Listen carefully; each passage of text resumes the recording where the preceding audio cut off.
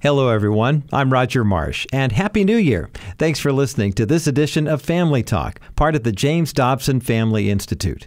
Well, today is January the 1st, 2019. I hope you're relaxing today. We are so grateful that you've joined us yet again as we start another year of broadcasts.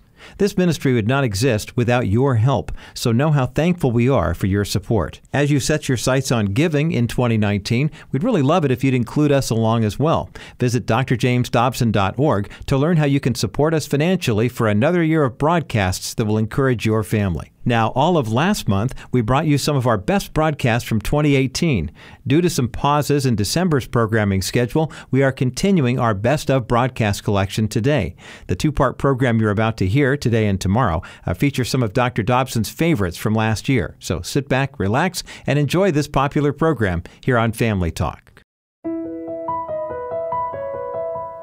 Today on Family Talk.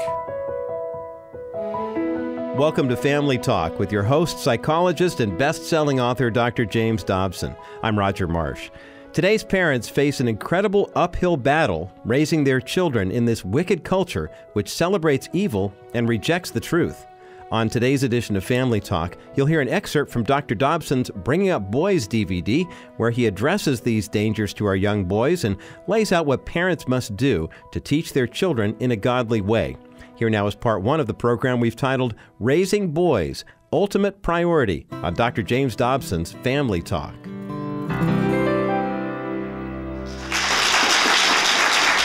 I want to talk to you today about the great struggle that's going on for the hearts and minds of kids. Maybe a better analogy would be to talk about the tug of war that's taking place with the culture on one side and parents on the other, and children being the prize to the winner. Because children are being targeted now by those who would exploit them for financial gain, or usually more importantly, to change the way the world ought to be and to make tomorrow different from today. Abraham Lincoln saw this 150 years ago when he said the philosophy in the classroom of one generation is the philosophy of the government in the next. This is why wherever the interests of children collide, there is conflict. This is why homosexual activists focus on children. This is why in the state of California now, the leftist-leaning legislature, the government there, has changed the curriculum for kindergarten through grade 12. 13 years. They will hear homosexual propaganda, because if you can control what they think and hear, if you gain access to the hearts and minds of the kids at that time, a high percentage of them will be like that. And it is a major concern about what's taking place today, because there are those out there who want to use children. And as parents, you have to be aware of it. And we're not just talking about homosexual activists. We're talking about the pornographers. They make billions of dollars from selling pornography to adolescents. Adolescents are the #1 purchasers of pornography. Furthermore, they know that if they can capture a 13-year-old boy with obscenity, they can probably hold him for life. And so there is this effort. I mean, on the internet, there's all this freebie stuff to get kids involved in. But there's also the drug pushers, and there are the sex abusers. There are the safe sex gurus who want to teach immoral concepts to children. There are all kinds of them. And then, of course, there is the wretched stuff produced by the entertainment industry, which is specifically designed for teenagers. I mean, you look at the movies that are coming out. They specifically prepare them for teenagers because there's a great market there. There's much money to be made, and you can manipulate the future by doing this. And so many parents today are aware that this is going on, but they have no idea what to do about it. I mean, they're overwhelmed by the evil that's out there that's aimed at their kids. And they try to fight it, and they try to prepare for it, but it's like being in a river. You're carried by the river. You can try to oppose it, and hope your kids do, but it is very, very difficult because it is so pervasive today. And some parents choose not to notice. I mean, they're so busy anyway, and we've all got so much work to do, and it's just easier not to know that it's going on. But your kids are targeted. The MTV phenomenon concerns me particularly. Are you aware that in the demographic between 12 and 24, MTV is the #1 channel watched in the entire world? 352 million households. Little Masai Mara children sitting in mud huts in Kenya sometimes watch MTV by way of satellite transmission. It is everywhere. It's pervasive. What does MTV want to do? They've told us they don't want just to entertain our kids. They want to shape a generation. And that's what they are very rapidly doing. And the stuff they put on is wretched. A while back, I contacted our youth culture department. And I said, send me the lyrics that the kids are listening to. Send me the popular stuff, the things that the majority of kids are listening to. But I want to see how bad it is. You just cannot believe the stuff they sent over to me. One of them, I have the lyrics here, or at least a few of them, as much as I can use by fair use. And it's called Korn, K-O-R-N. That's the name of the group. You may have heard of them. And the lyrics go like this. Your throat I grasp. Can you feel the pain? Then your eyes roll back. Can you feel the pain? Your heart stops beating. Can't you feel the pain? Black orgasm. Can't you feel the pain? I kiss your lifeless lips. Can't you feel the pain? There you are, my precious, with your broken soul. Does that sound like a fringe song? That was called My Gift to You by Korn.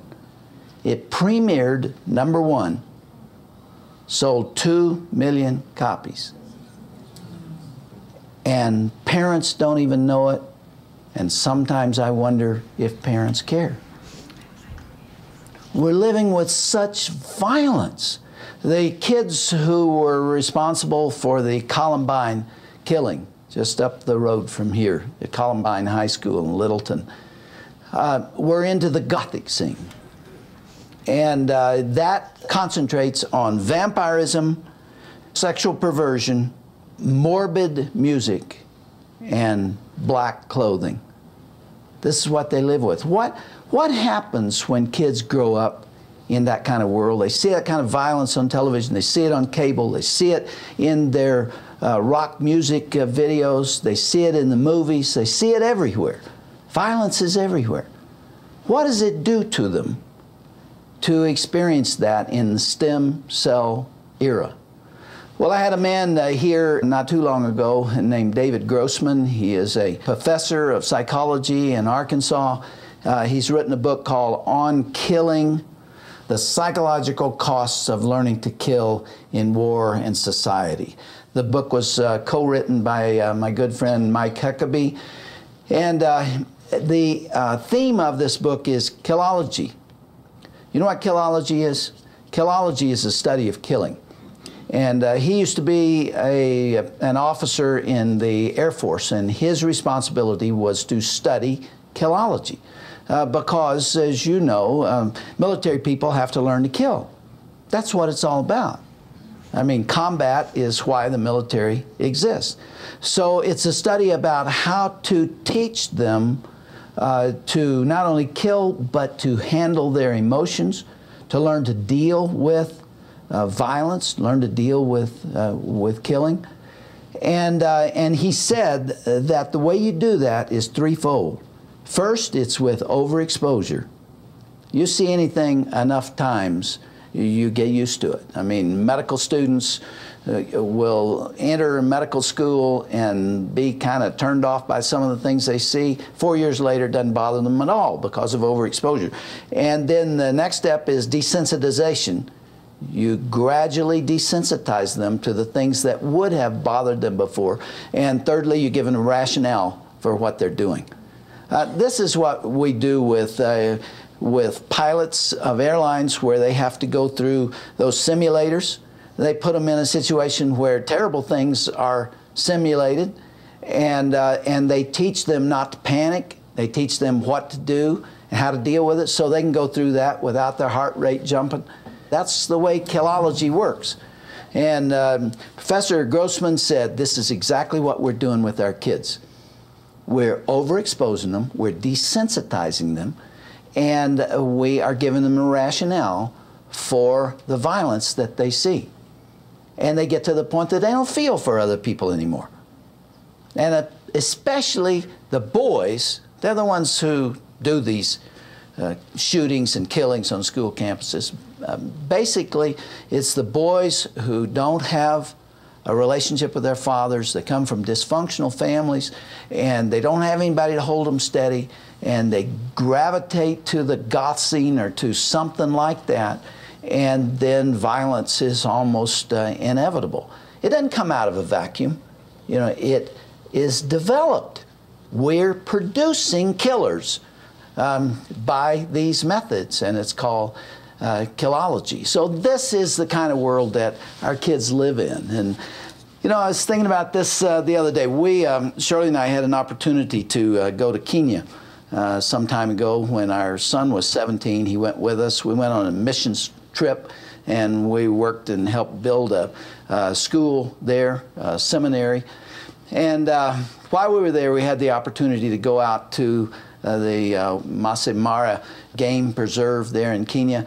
And it was just a wonderful experience. If you haven't had a chance to do that, to see all those wild animals there. And we got there late in the afternoon, and it rained all day, and the roads are not paved, and it was very, very muddy. And about 4:30 in the afternoon, we slid off the road and we got stuck, and we were mired up to the axles. And you know, well, what in the world are we going to do now? Fortunately, a native came along with a big double-wheel truck, and he pulled us out, and he went on and we went on. We sure did not want to have that happen again, so we were trying to be very, very careful, and we were in this little station wagon, and we came to a place in the road where there was a fork, and the roads ran along parallel, and we could see 100 yards down there they came back together.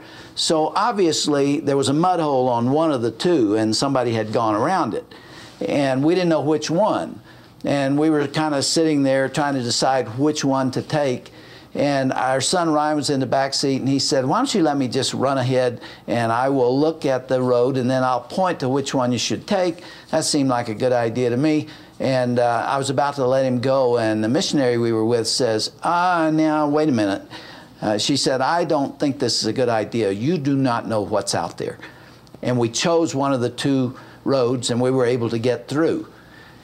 And would you believe, 100 yards down, where those roads came back together, there was a big yellow-eyed lion sitting 4 feet off the road in the grass, just waiting. And they consider a human being just another meal ticket. I mean, they would have had Ryan for dinner that night if he'd gone. I mean, he looked at that lion and decided it was a good idea that he didn't get out of the car. I've thought of that many times with reference to the subject we're talking about today. There are predators in the pathway of your kids. They're out there. They're waiting for your kids. They have designs on your kids. If you're not paying attention, they will be vulnerable to them. And I tell you, it is very, very naive to think that as Christians who are raising your kids in the church, who go to church once a week, and who are trying to live by that standard, it is very naive to think that your kids will not fall victim to that, because the dangers are too great, the predators are too strong. My parents, many years ago, dealt with the problems with the culture with rules. You know, they had a million rules. They had rules for everything. I mean, we don't do this and we don't do that and we don't go there and you're not going to go either. And I didn't. I didn't, because in those days, if your parents insisted on it, for the most part, you played along with it. You broke the rules a little bit, but it was usually pretty minor, because the culture supported the things that the Judeo-Christian ethic demanded. My friends went along with it. I went to a racially mixed high school. It was 50-50. There were no drugs there. There's very little alcohol. And most people, you know, tried to do what was right for the most part, and they studied enough to get by. I mean, there just wasn't a great deal of rebellion. It was a totally different world. But that world is gone, and rules won't get it done anymore. You still have to have rules, but that's not enough. And I want to make just some quick suggestions to you for how to cope with this culture that has your kids in the gun sights and has plans for them. The first is certainly not a new idea. I've been writing about it for a long time, but it has to do with the establishment of authority, your leadership early in life. It may be, you know, for many of you who are here, it's too late to do that, but you've got a narrow window of time to let it be known that you're in charge. Not only are you in charge, but you love those kids enough to die for them. It's those two factors together. On the first copy of Dare to Discipline, going way, way back, there's a little scale like this with a line that goes across, and the word control on one side and love on the other. And what needs to be done is to get those two in balance. You tip it either way and you get into difficulty.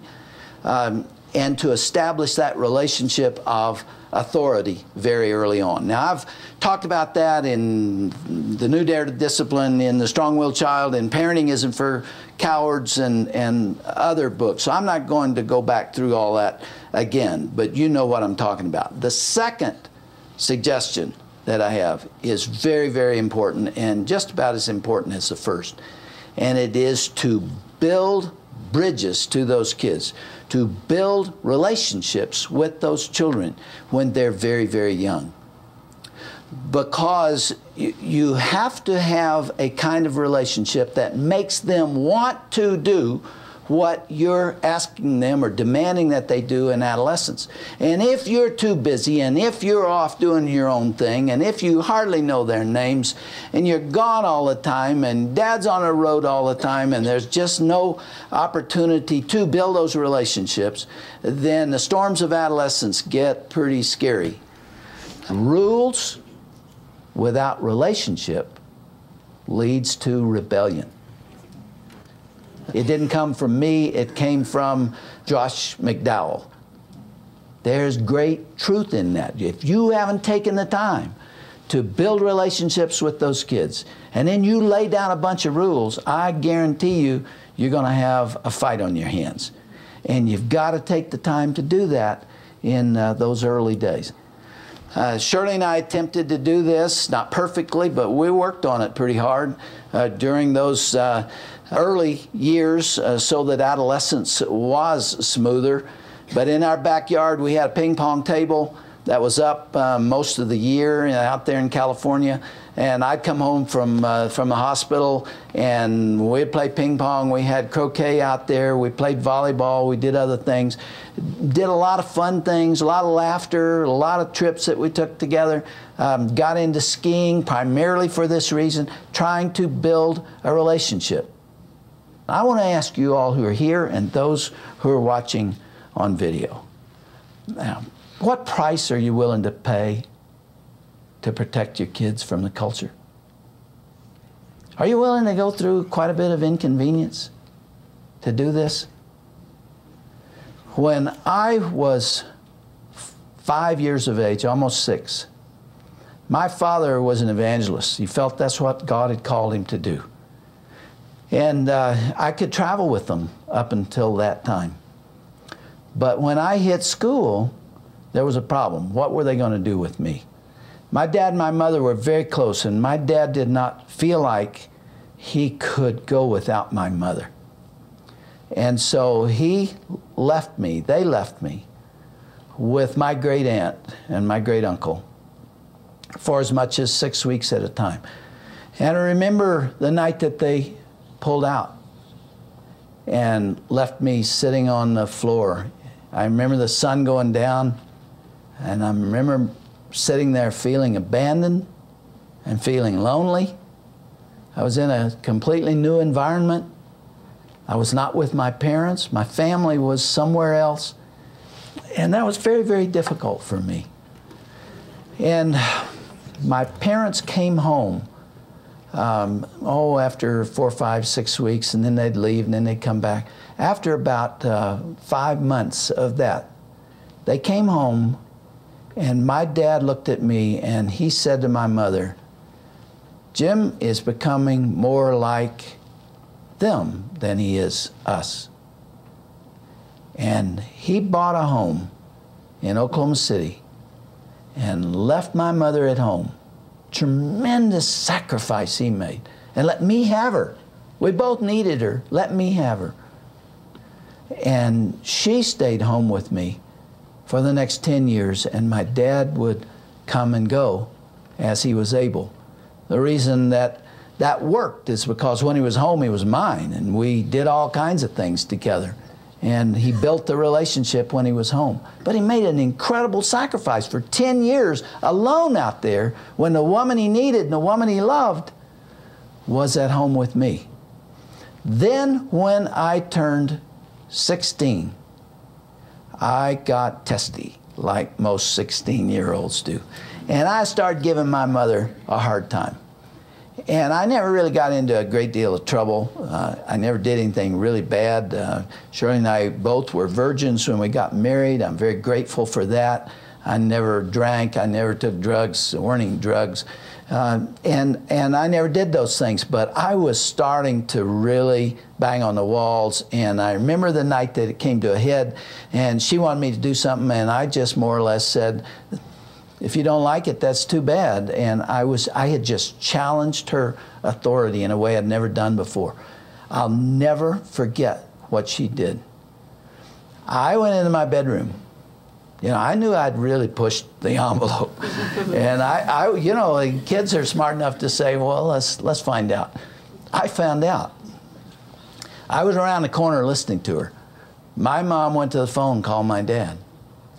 And she had a very simple message for him. She said, "I need you." And I was absolutely shocked by what my dad did.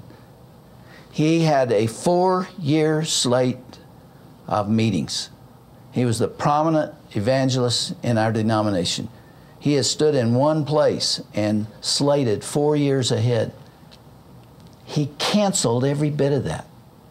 He came home, he put our house up for sale, and took a church 700 miles away and moved our family to South Texas and was at home with me during my last 2 years of high school so he could be with me. One encounter, and my dad flat out canceled his life and changed everything and became a pastor for 2 years so that we could be together.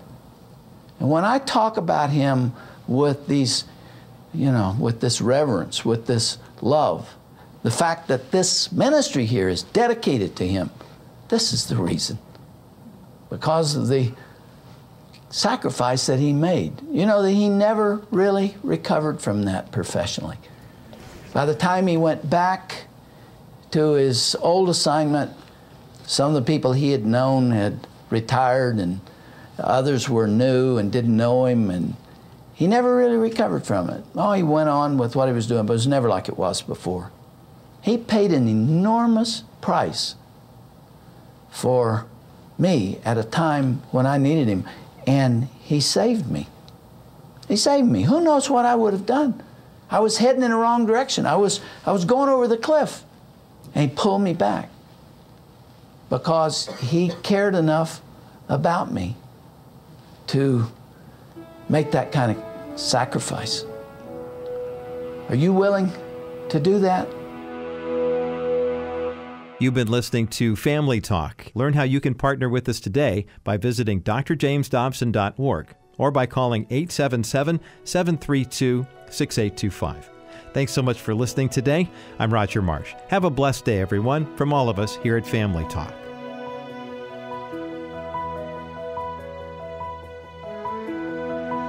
This has been a presentation of the Dr. James Dobson Family Institute. Hi, this is Dr. Tim Clinton for the James Dobson Family Institute. Are you leaving a lasting and godly legacy? When you think about your family after you're gone, are you worried about them? Or are you confident they'll hold on to what you've taught them? At the Dobson Family Institute, we're committed to helping you understand the importance of passing on your faith, not only to your children, but to your children's children too.